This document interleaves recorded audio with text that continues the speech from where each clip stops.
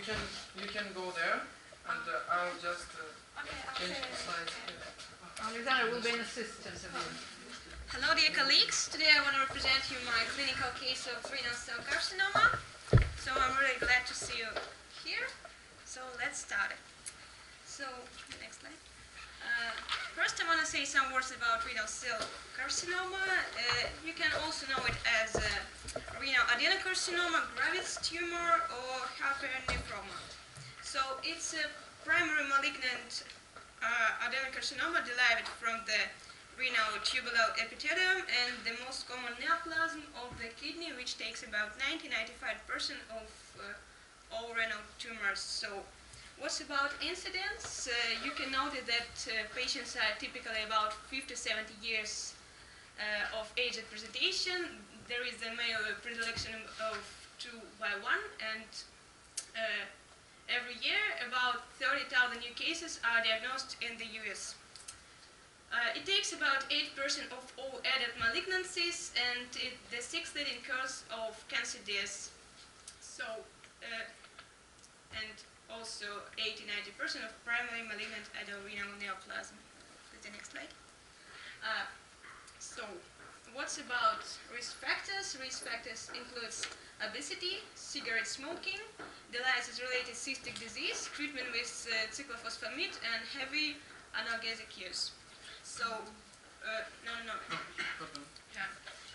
there are some diseases which are associated with renal cell carcinoma, such as tuberous sclerosis and von Hippel-Lindau disease. So, next. Yeah. So, some words about histology. So, there are two main subtypes of renal cell carcinoma. I want to start with the clear cell carcinoma. It's the most spread. It takes about 70–80%, and it arises from proximal convoluted tubulars. It has large uniform cells with clear cytoplasm, and it is really highly vasculated, as you can see. So the second type is papillary renal cell carcinoma, which takes about 13–20%, and it arises from distal convoluted tubulars, can be multifocal or bilateral, and is the mostly common form of dialysis-associated renal cell carcinoma. So, the third one is a homophobe renal cell carcinoma, which takes about 5%, and it arises from intercalated cells of collecting ducts, and it's very similar to renal oncocytomas, and it has a best prognosis of all of these types. So, and the last one is the collecting duct renal cell carcinoma. It takes less than 1%, and you can usually see it at younger patients, and it has diverse prognosis among them. So, the next slide. So, what's about clinical presentations? Because of often non-specific clinical manifestation, renal cell carcinoma is usually referred to as the great imitator by clinicians. Presentation classically describes as a triad of macroscopic hematuria, palpable flank mass, and flank pain.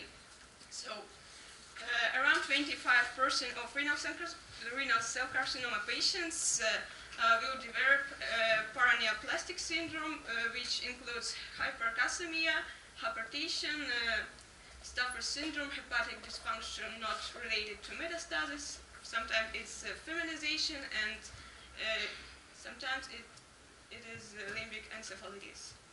The next slide, please. So, I want you to take a look at the TNM classifications, which is usually used by pathologists. The next one. And this is the Robson renal cell carcinoma classification, which is mostly used by radiologists. So there are 4 types of this, and what's interesting about this classification that it's used for staging. So the next slide, please. So staging is incredibly important because of both treatment and prognosis, because it really depends, our tactic really depends on the staging. So, the next slide, please. Some words about imaging modalities. I want to start with the ultrasound because it's very frequently requested to access the renal tract, and it's not sensitive or specific as CT or MRI. Renal cell carcinoma has a widely varying sonographic appearance. It may appear as solid or particulate cystic mass. It may be hyperdense, either dense or hyperdense to surrounding renal parenchyma, and the tumor pseudogalus is usually visualized as a hyperagenic halo. So the next is intravenous urography, but it's not used really often now, and imaging should be performed after using a bolus administration of contrast, about 100 milliliters. And we can make some films after 1, 5, 10, and 15 minutes. Renal cell carcinoma is typically expensive and appears as a focal pouch extension from the kidney, displacing normal renal structures. So, CT is frequently used to both diagnosis and stages, renal cell carcinoma, and of course, it's the method of choice. So, doing the contrast-enhanced CT, we always see the non-contrastic phase. There are some specific features. Lesions appear of soft tissue attenuation. Larger lesions can have areas of necrosis, and approximately 30% of cases demonstrate some calcifications. So the next phase which we are interested in is the corticomedullary phase. It's about 25 or 70 seconds after administration of contrast, and it demonstrates as variable enhancement. It's usually less than the normal cortex, and small lesions may enhance in a similar amount and be difficult to detect. And the clear cell subtype may show much stronger enhancement. Corticomedullary phase is the best for assessing vascular anatomy, and both for renal vein involvement and for arterial variation if particle nephrectomy is being contemplated. The nephrogenic phase, which is from 80 to 100 seconds after administration of contrast, is the most sensitive phase for detection of abnormal contrast enhancement, and the last phase is excretory phase, which is important for assessing the collected system anatomy. So follow-up imaging with CT is always done with the dual-phase imaging of the abdomen to maximize the detection of solid organ metastasis. Next is MRI, and actually MRI is not only excellent at imaging the kidney and locally staging tumors, but is also suggested likely histology on the grounds of T2 differences. MRI is usually useful for imaging renal vein and inferior vein cava, tumors, tumor thrombus, and rostral extension. So the next slide, please. Some words about differential diagnosis.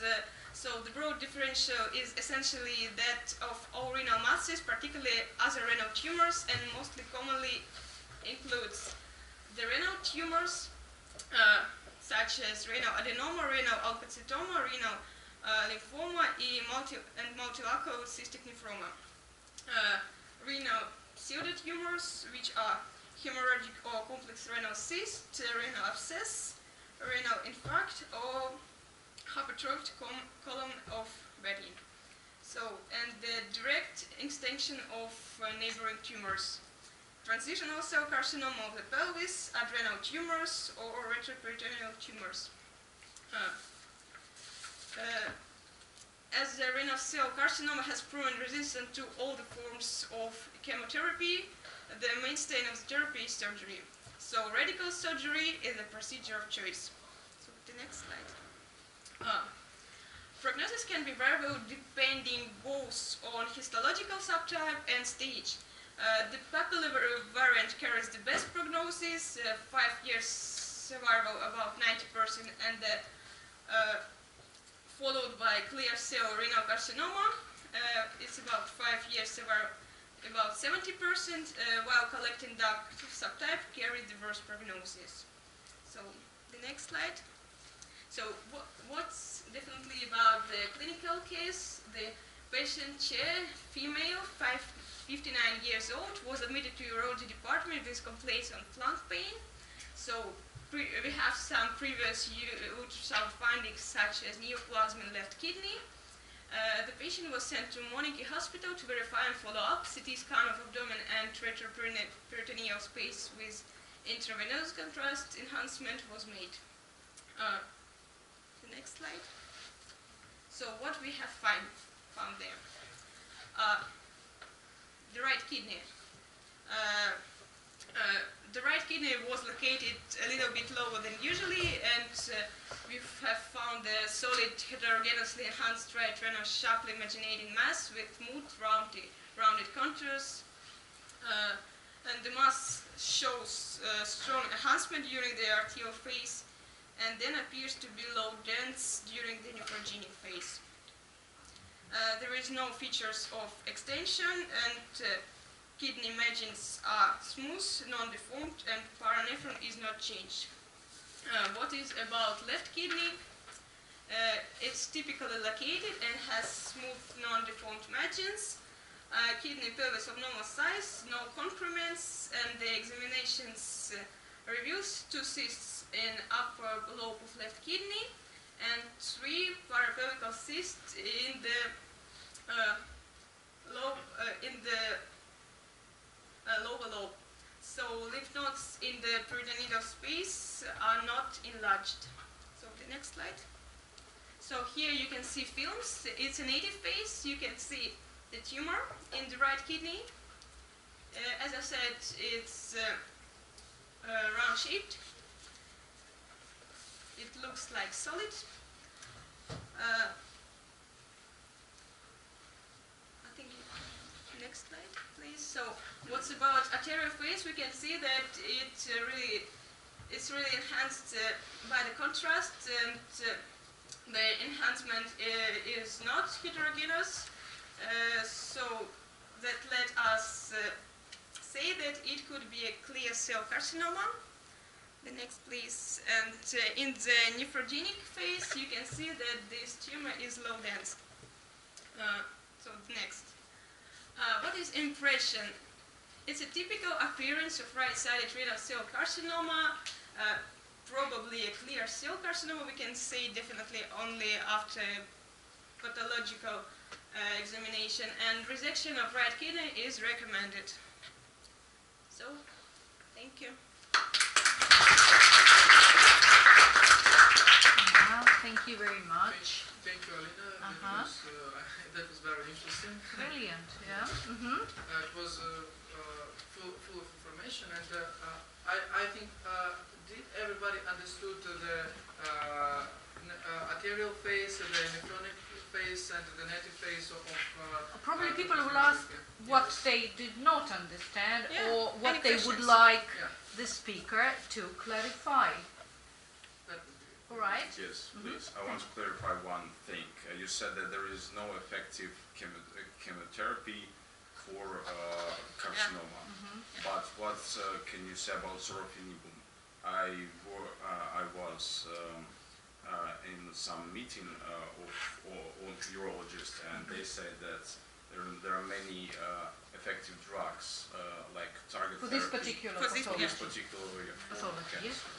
Actually, I'm not sure. I don't have such an information, but as I read, it was about 2014 years of journal of 2014, and there were no information on this. Sorry. Can I try to answer? Maybe I didn't understand, but normally for such kind of tumors that Alina was talking about, the chemotherapy is not indicated. It is always used surgery, and it depends on the type of. It depends on the size of tumor and it depends on where it is located, and depends what other parts of body are involved. For example, today, as I remember on the second slide, you could see, could you please turn on the second slide? I don't know, maybe I'm right or wrong, but I was consulted, and that is very rare case of the invasion in renal veins. You can see with red stripes, yes. But this type of tumor is not very good. is very malignant, and it may need the chemotherapy. The chemotherapy while metastatic. Yes, with metastatic. But always renal cell carcinoma is not as angry as, for example, bladder cancer or something else. So it is always just needed. It is needed partial nephrectomy. It requires. It requires. Partial. Yeah. But we've got an expert by the way. Yeah. Probably. Does the discussion make any sense? Can you make a comment to explain the question about chemotherapy and its effectiveness? Chemotherapy, I can say that we should use CT of chest to to search for metastasis to the lungs. All right. And in this case, chemotherapy would be indicated. You want to say, or no? No. So in this case, Sasha was right. Yes, saying that chemotherapy is not indicated in this. And Robson, do you use only Robson staging? Actually, as I know, that it's more popular among radiologists. That's all I know. More commonly used. Yeah. Popular doesn't suit the context. More commonly used. All urologists have to use PAD-1. Have you heard? Not really. But always they are not very used with urologists because they just need the picture of where the tumor is located, and just need to understand what access they need and how they should get to kidney, and to find out where are the arteries, renal arteries, and some additional arteries. Typically surgical approach. Yes. All right. What about other questions, people? I'm sure there must be more. Let me say some words also about therapy. So the resection is not a resection, but radical nephrectomy is the method of choice, but there are really lots of different surgical methods, such as cryoablation and resection and etc. So it's not the only way. Depending on this particular patient. Depending on the stage. Actually, depending on the stage, because the stage is the main factor that we look at during the planning of a therapy. When planning this. Somatic, the patient, how, yes. All right. Yeah, please. Let me make a comment about chemotherapy. All right. I know that there is no chemotherapy approved for the treatment of renal cell carcinoma, but when it's advanced stage of carcinoma, doctors use another kind of therapy. It's called targeted therapy, sorafenib. So it's not chemotherapy, but it's drugs.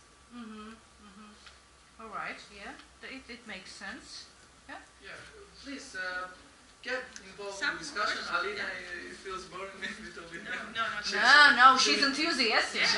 She wants some questions, maybe, please. Yes, questions or comments, because the discussion seems to be very interesting and just to the point, right? Anything else to ask? Maybe you have questions? Me? No, I've got one, by the way. Okay. So you mentioned some statistics dealing with the situation in the United States. Yeah. So I was going to ask what about the statistics in Russia, concerning the situation in Russia.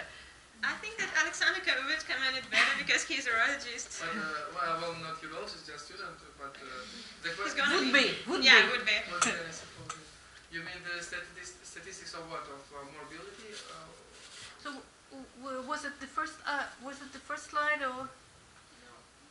Which slide was it? Do you remember you mentioned the statistics? It was. No. The first one. I think it was the second one. Second slide is statistic. Yeah, over there. So 30,000 new cases are diagnosed annually in the United States. So what about the situation in Russia?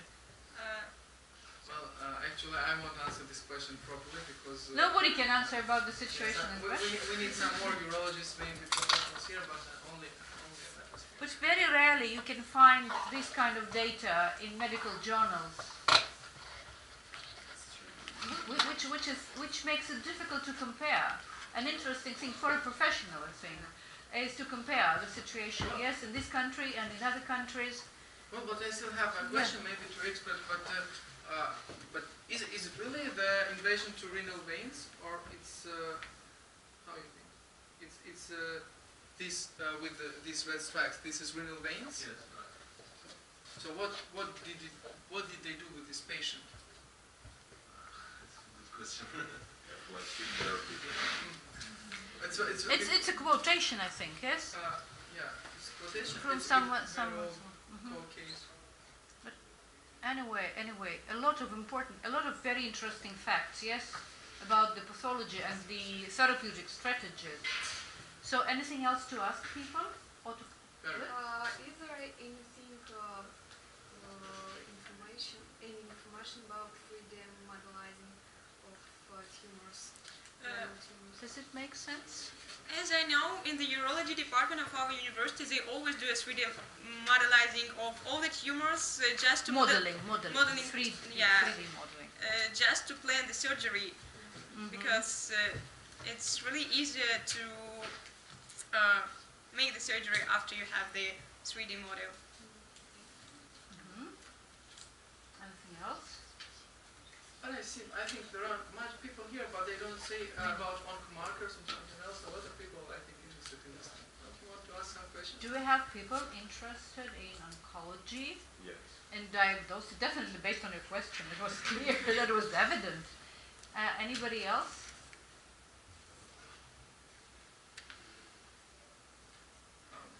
How would you? Oh, we've got. Yeah. I'm sort of interested in statistics, I guess. One of your slides gave the information as to the life expectancy of different patients, like being on the different stages of the disease. Did I get it right that life expectancy never exceeds 5 years, even in the lightest case? No.